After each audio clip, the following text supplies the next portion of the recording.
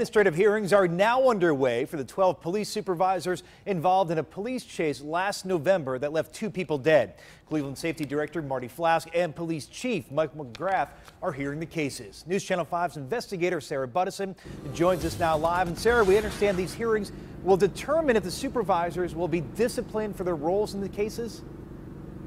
That's right. Starting today, Safety Director Marty Flask is holding hearings for the 6 supervisors facing serious charges for their actions related to the November 29th police chase and shooting.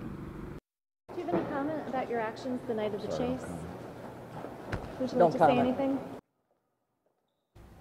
4 sergeants were scheduled for hearings. 4 sergeants were scheduled for hearings today. All 12 face numerous charges.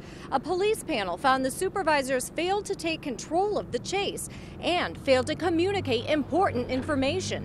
One sergeant is accused of leaving an unsecured rifle in a police vehicle with its windows open. Fraternal Police Order President Brian Bentley says the scrutiny over their actions has taken a toll on the supervisors. Some of them have been seeking help outside, outside help and everything to help them cope through this. I mean, they all have families. Imagine the strain that's put on their spouses and their children and everything else. By outside help, I assume you mean psychological counseling? Yeah, they get outside stress help, yeah.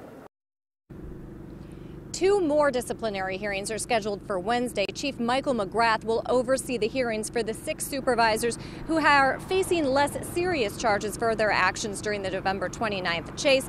And a city official told me today that we're not going to find out the punishments these supervisors will face until all of these hearings are complete. On your side, I'm investigator Sarah Buttison, News Channel 5.